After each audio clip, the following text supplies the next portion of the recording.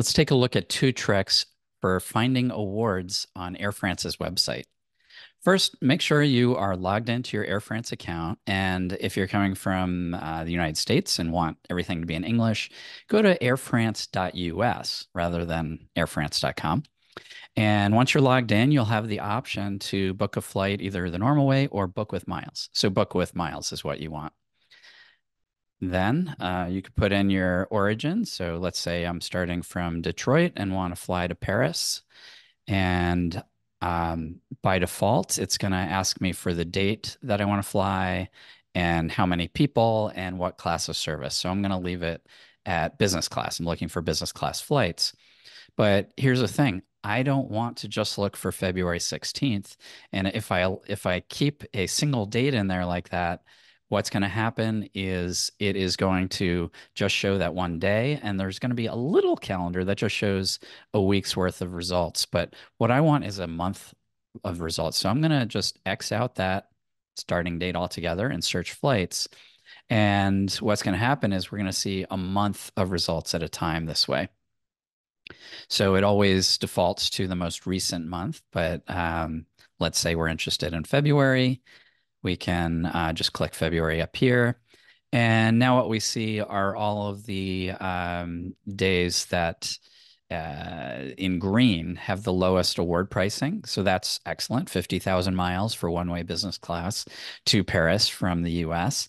And one of the things you're not going to see, though, on this calendar view is pricing for Air France's partners. So there might be very good pricing, for example, to fly Virgin Atlantic to London and then onward to Paris.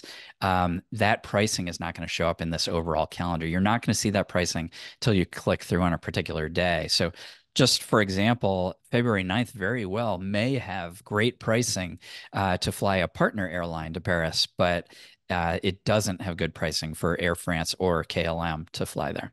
So anyway, let's pick a day that we do like. So February 11th looks good. And now we see the particular flight. It's 50,000 miles plus $207. So that's great. And so now if I like that, I could transfer points from any transferable points currency from Chase, from Citibank, from Capital One, from Bilt, from American Express. I could transfer to Air France Flying Blue and then book this flight if I wanted to. Now, notice up here, let's say we decide, oh no, I can't fly on February 11th.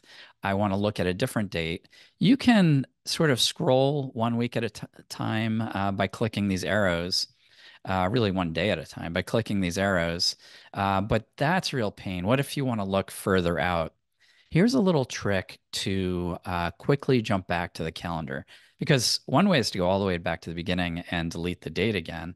Another way is to go up here to the URL bar and change where it says offers, change that to open dates and press enter. And that'll bring you right back to the calendar, to the monthly calendar.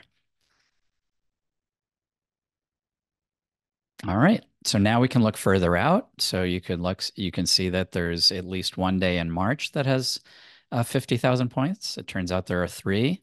Nothing's looking good in April, May, or June. Let's look further out and see what we can find.